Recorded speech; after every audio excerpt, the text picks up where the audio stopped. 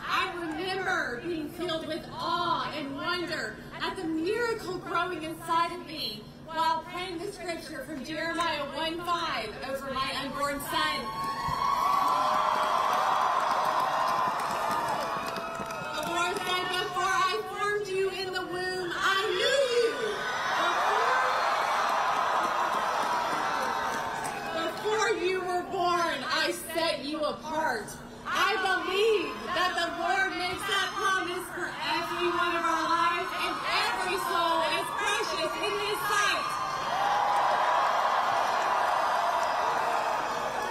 I have always considered myself to be pro-life, but I never understood exactly what that truly meant until I saw my innocent and precious child take his first beautiful breath of life. And in that moment, I truly understood the importance of why we must always actively fight for life.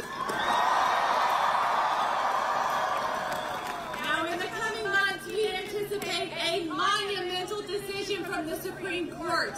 We know that it has taken a great deal of work from all of you over the past 48 years to bring us to this one moment in time. There have been many, many ups and downs on this journey, but you never gave up. Your faith and perseverance has been our movement's guiding light. We are here today because of you. As we stand one step closer to saving the unborn, I encourage you, keep marching, keep advocating,